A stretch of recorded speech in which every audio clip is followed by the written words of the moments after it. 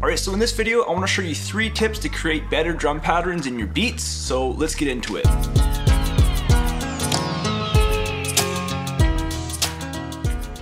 So these tips are actually based off of my music course called Foundational Drum Loop Basics. I've just taken out some points to share with you guys, just to help kind of promote the course. So if you guys want to check out the course, you guys can check the link in the description. But let's get into these tips, okay? So tip number 1 is velocity. You will hear this around a lot, but velocity helps us to create more organic drum loops, so like they're not so sequence-like. So I'm not just gonna tell you velocity and that's it, that's the tip. So, but with your main drum, you want that drum hitting hard and consistent. Like, you don't want to be changing velocity on your main drum hit, especially when you're working with like hip hop and dance tracks. You want that drum hitting consistent. But where velocity will help you is if you're using like filler drums in the background. Using velocity on these hits helps it to kind of blend in a little better. And especially with like hi-hats and percussion and stuff like that, using velocity helps for a more enjoyable listen. And it can also help you to create more like rhythmic patterns out of your loops. Just by velocity alone. So in FL Studio, how you can adjust velocities is you can just open up the piano roll and you can click them, or you can hold on Alt and the scroll wheel, and that will help you to adjust velocities really quickly. And since we're talking about velocity, I will tell you something about panning and drums. So people will always say never pan your drums, keep your drum always centered and stuff like that. And I agree with this with your main drum.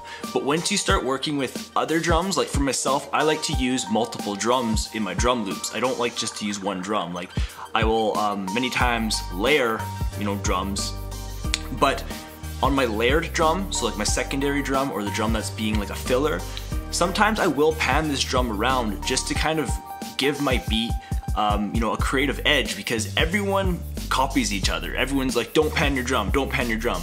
Again, your main drum, keep that dead center, but your other drum, you can be creative. Here's an example.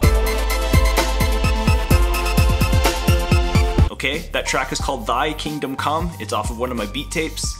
And I really like how that turned out, and it was just from being creative, right?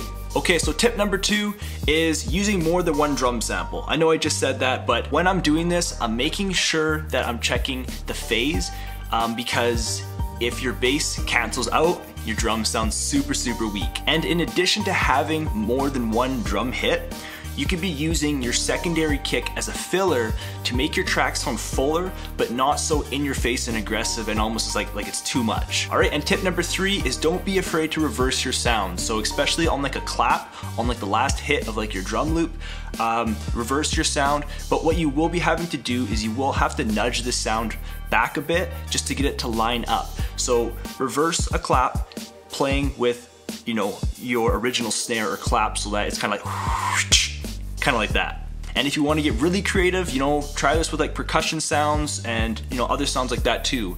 It's just about being creative and kind of knowing what tools you have available to you to make higher quality drum loops. And there's one thing, if you've noticed, none of these techniques require plugins or anything like that. It's just being creative with the tools you have. Things like velocity, panning, note nudging, layering, stuff like that. Alright, so again, these tips are based off of my premium music course called Foundational Drum Loop Basics. If you guys want to check it out, the link is in the description. Hopefully these tips help you out and allow you to create better drum loops. I'm GratuiTous, and I'll see you in the next one.